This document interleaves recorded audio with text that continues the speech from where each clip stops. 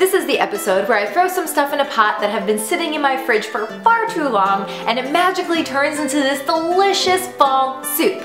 Everyone will love it, so let's get started.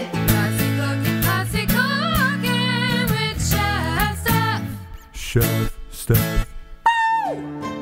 Heat the olive oil in a large stock pot. Dice the onion and throw it in. Add sea salt and pepper and fresh sage. Cut the butternut squash into bite-sized pieces and add to the pot. Pour in the vegetable broth and the water, then stir and leave on medium heat.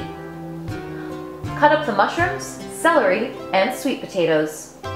By now your soup will be boiling and the squash should be soft enough that you can mash the pieces easily. If you have a potato masher, great. If not, use any utensil. It will look like this. Now add in the mushrooms, celery, sweet potato, more broth, more water, and more salt and pepper. Stir and let it boil for a few minutes. Once the sweet potatoes are soft, stir in your greens of choice. I used kale, but you can use spinach or arugula.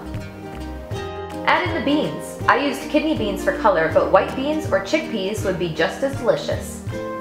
Cook a few more minutes to heat the beans through and then serve when you're ready. Pretty simple, right? Let me know what you thought of the flavor combination in the section below. I love reading your comments and getting to know some of you.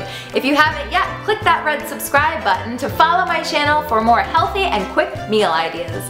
Have a great week, and as always, keep it classy.